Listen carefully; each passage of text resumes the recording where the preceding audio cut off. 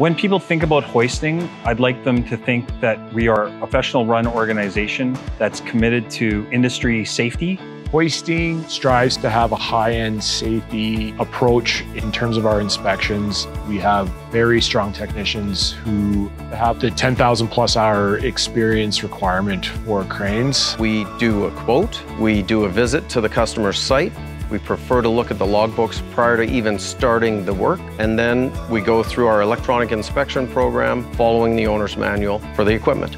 We really take the time and put the effort into doing the inspections properly, and we've spent a lot of time improving our inspection process. The benefits that customers get from being compliant is having a safe working piece of equipment. Keeping their employees safe has to be at the top of their list.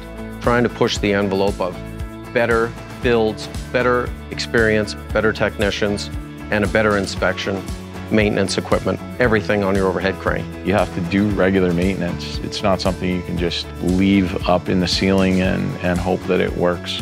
When you're reviewing whether to fix or to replace, overhead cranes and the hoists on them have a life cycle like many other products. We want to make sure your cranes contribute to the productivity, safety, and ultimately profitability of your business.